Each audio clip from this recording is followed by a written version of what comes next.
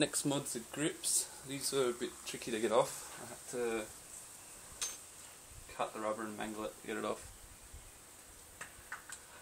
And the rings just slid off. I put our new D3 ones on.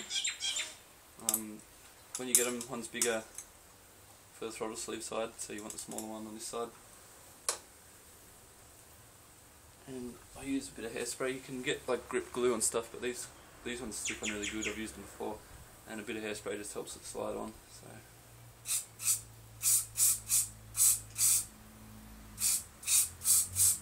Also, when it dries, it sort of sets a bit like glue as well. It should slide straight on.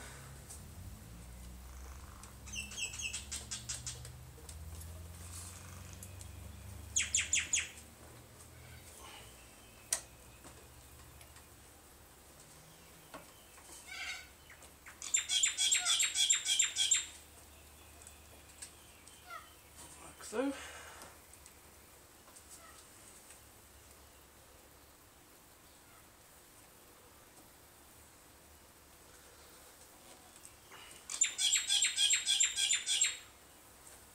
once you get it on, that's it. Pop your bar end in, tighten it up.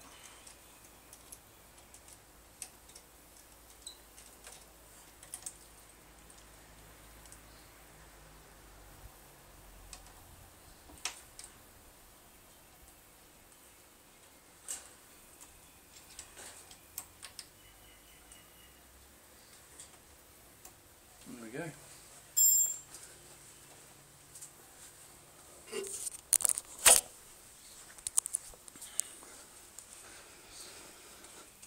Nice fresh grip. So that's the easy side. The throttle side's a bit trickier.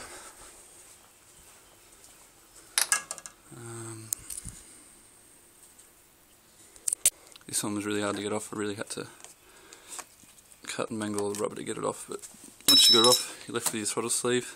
You can see this little collar here.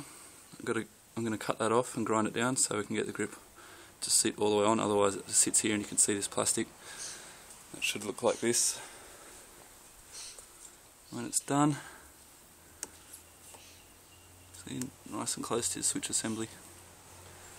Yeah, so pretty much repeat the same steps on this side once this is all cleaned up. And that's it, grip's done.